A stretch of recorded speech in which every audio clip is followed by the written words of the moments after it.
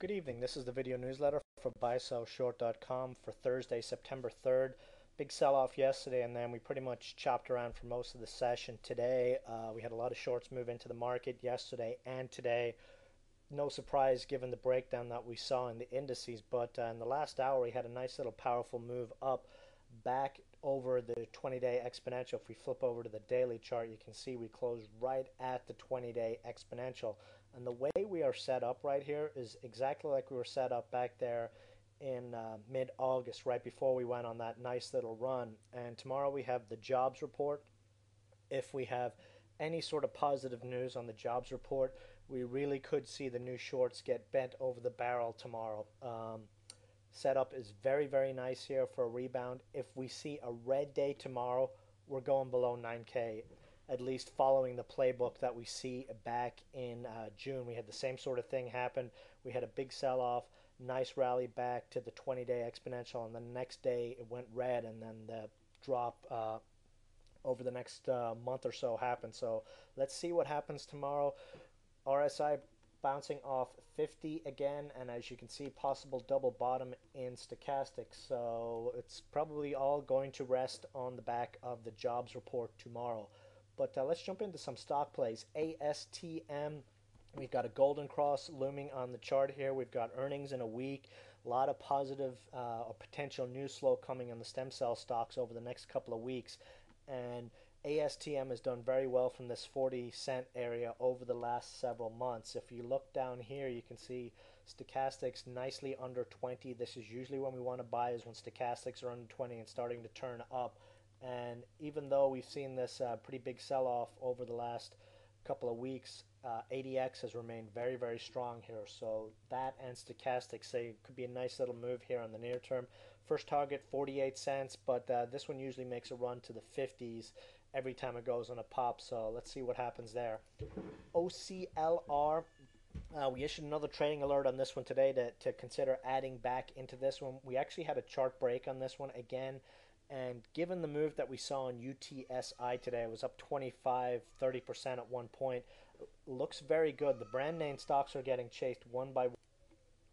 And the chart just looks very, very nice here. Very strong support at the 20-day exponential.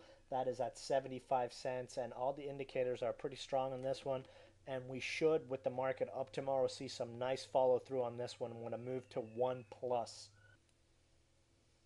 Just a quick mention on GMBT. Totally frustrating play, but as mentioned before, we're just sitting on this one waiting for the inevitable move. We still have that large naked short gaming the stock, so it's gonna, as said before, take a large press or large volume day and a nice press release to keep this one going. But downside at this stage looks pretty minimal. But again, we're just gonna sit on this one and wait for the move. Yesterday we were jumping into the gold plays. AGT, Apollo Gold, actually makes money, profitable play. Nice little extension to the upside. You had the price of gold getting pretty close to the $1,000 level. Has been major resistance over the last year, so we'll see what happens there over the next couple of days. But nice little move in the gold stocks. Our other gold play, CXC, 10% pop, but really had no follow through today, which was the reason for the book some profits alert that we sent out. Just should have been up a lot more. A couple of the other plays were up more, but sometimes these Amex mining stocks take a while to get going. And if we see the price of gold finally bust through the 1K mark, you're going to see a lot of traders flood into these gold plays. So that's the reason to continue keeping them on the radar.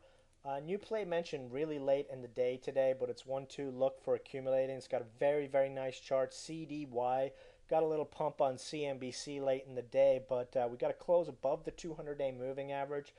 Nice trading range that it's breaking out of here, and it's got a very nice upside move to $1.35 that we could see over the next couple of days. Big positive MACD cross today, very strong ADX and on balance volume. So this is one would be considered a very, very small play. I believe we mentioned we were nibbling tiny 116 in the chat room, and then would look to add some more under $1.10 with 95-cent stops and $1.35 target. LBIX leading brands, low float, drink play. Low float stocks were on fire today, and this is a stock that's been consolidating nicely. Earnings are in a week and a half, I believe. Stock has been pretty stable in the 35 to 40 cent area. Got a nice volume spike today and a breakout of a range. Target on this one would be a move to 50 to 55 cents. Would look to accumulate this one on dips 40 cents and under with stops at 34 cents. Chart looks very good. All the indicators are very, very strong here. Stochastics, ADX, MACD all look very, very good. Last but not least, quick mention on ELN. They had that court case with Biogen, who were suing to say Elon's Johnson & Johnson deal violated their Tysabri Pact. There was about a 99% chance that that was going to get thrown out. But then again, this is Elon. They never win anything. And amazing as it sounds, they lost the court case. They have until September 23rd to address the deficiency with Johnson & Johnson. Probably gets done, but the stock is more than likely going to get slapped down tomorrow. If Elon was in a one-horse race and they backed the one horse, the horse would break its leg before it made it to the finish line. That's the kind of luck this stock has. Has strong support around the 680 level. If this one somehow manages to see a smackdown tomorrow around the $6 area, would probably make for a good medium-term pickup. So we'll be watching that one tomorrow for possibly a scalp nibble and maybe even some January 2010 $7 calls might be a nice pickup here tomorrow. Actually, just looking at the option pricing, if Elon does get slammed tomorrow, it might be there might be some nice option pickups in the leaps, specifically the January and April 2010s. We'd probably be looking at the 750s and the $9 ones, $9 if we go to the April. So that's going to be on watch for us tomorrow. So that is it for the video tonight. All eyes are going to be on the jobs report tomorrow. That is what's going to drive this market. And if we see a nice bounce back, we'll be looking at a golden cross on the 15-minute chart probably Wednesday of next week. So if we're able to hold above this level tomorrow, the potential for a mega short squeeze tomorrow is quite high, especially if they're able to drive this market up and hold on the jobs report. We've had a lot of shorts come into the market over the last couple of days, and any sort of move back over the 94.50 area is really going to panic the shorts out of the market. That's it for the video. See you guys in the chat room tomorrow. Good night.